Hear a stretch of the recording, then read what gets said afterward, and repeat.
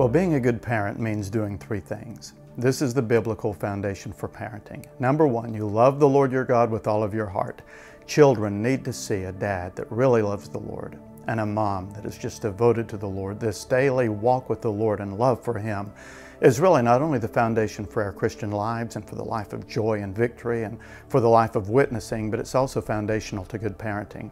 And the second thing is you have to pour yourself into the Bible. I mean, reading the Bible every day and studying it and having your devotions. For a child to see a dad doing that or a mom doing that, that leaves a lasting impression. I remember seeing my own dad read the Bible every single night in his easy chair. And I remember hearing my dad and mom read the Bible together as they did so in bed at night across the hallway from my bedroom. And those leave just indelible marks in a child's memory.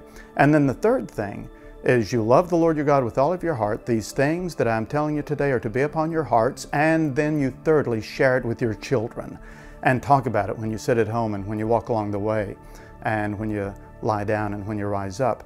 And so there's got to be this conversation of Scripture in the home so that you're always memorizing verses together, or if God gives you a particular verse that really speaks to you, then you share it with your child. Let me show you this verse the Lord gave me today.